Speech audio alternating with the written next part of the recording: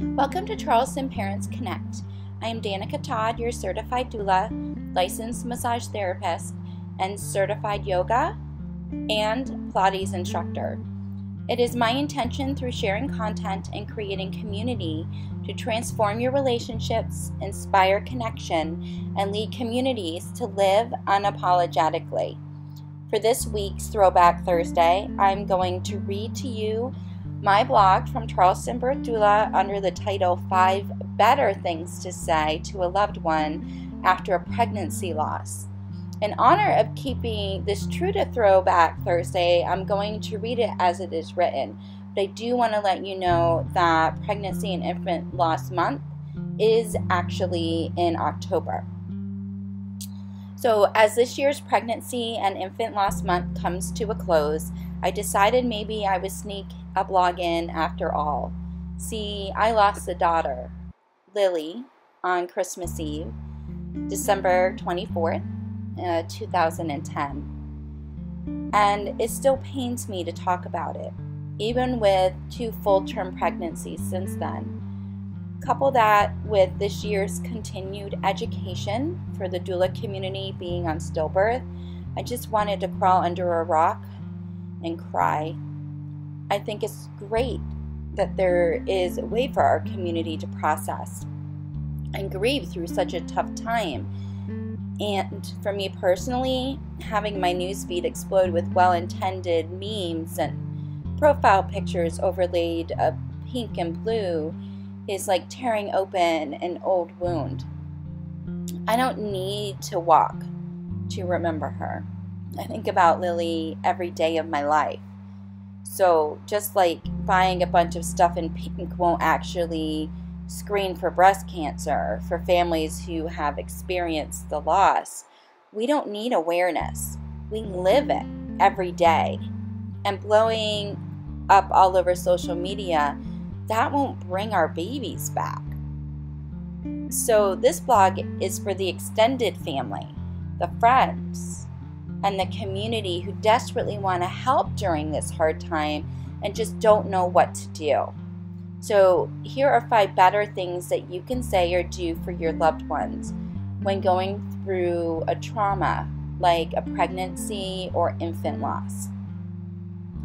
Instead of saying, "You can try again," say, "Put your cooler on the front porch because I'm dropping off dinner." See, it doesn't matter if we try again. You can't replace a child with another child. It isn't like I lost my house key and I just go get a new one. It doesn't make this loss any less painful. Trust me. We will let you know if and when we want company, but until we do, bring food and don't plan on staying to visit. As a matter of fact, when you were invited in, politely decline, and you will be loved for it. This is definitely a time where a ring and dash is appropriate. Better yet, go to a website like Take Them a Meal and set up a meal calendar. Make sure you give the same guidelines for friends and family. Let them know that the cooler will be outside at what time and whether the family prefers a text message when the food has arrived or a knock at the door. Instead of saying, "At least you know you can get pregnant," say, "Plan on taking a nap at this time because I'm going to come over and catch up on the housework." Again, this isn't about you. This isn't about your feelings or your recognition.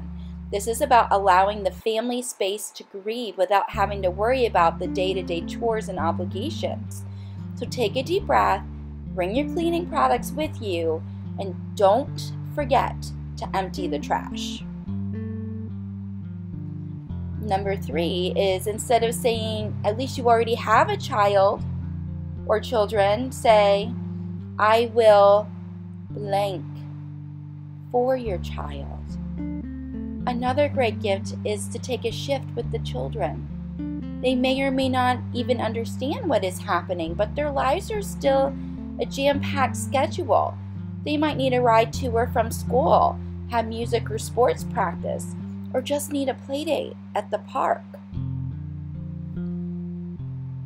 How about instead of saying anything at all that sounds like God's plan, say, I love you and I'm here for you day or night.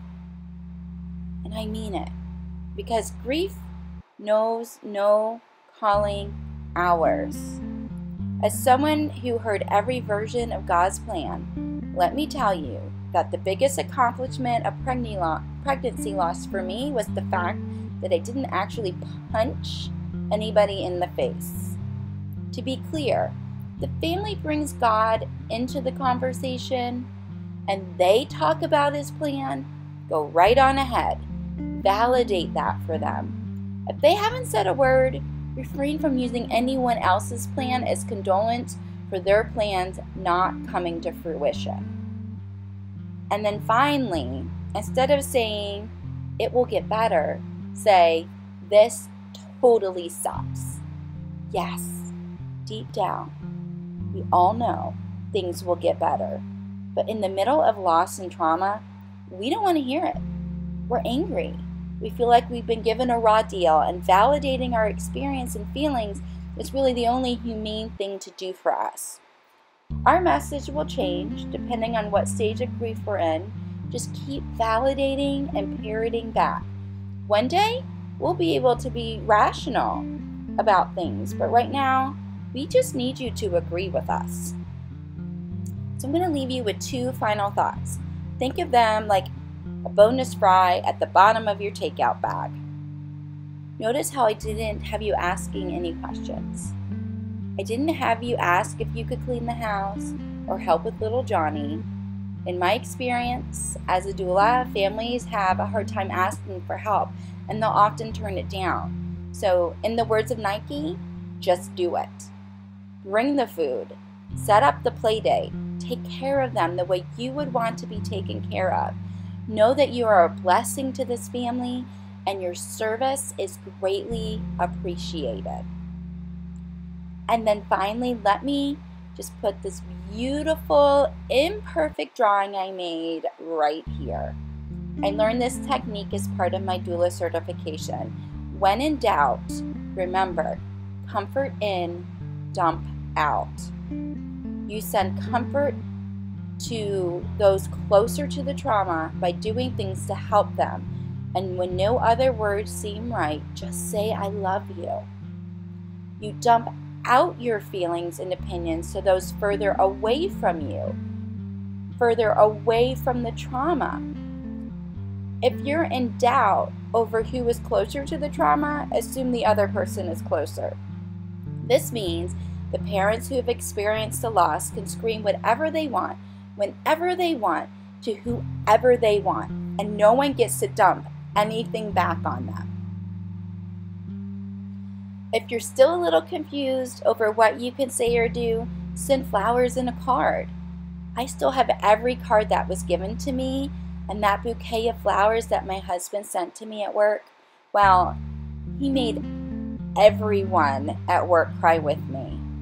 I wish I could say that I hoped you enjoyed this week's throwback, but in reality, I hope you came away with some awesome tools and information that you can use or that you can share with your family if you are unfortunately also going through a loss. If you need support in what you're going through, please do not hesitate. Contact me. You can contact me privately through Facebook. You can message me, or you can email me directly at danica@danicatodd.com, and I will be happy to help you get some resources or just be that ear for you, because I've been there and I totally get it. I know. No matter what stage you're at right now, just know that I know, and I'm sorry. And I look forward to seeing you again soon. Thanks. See ya.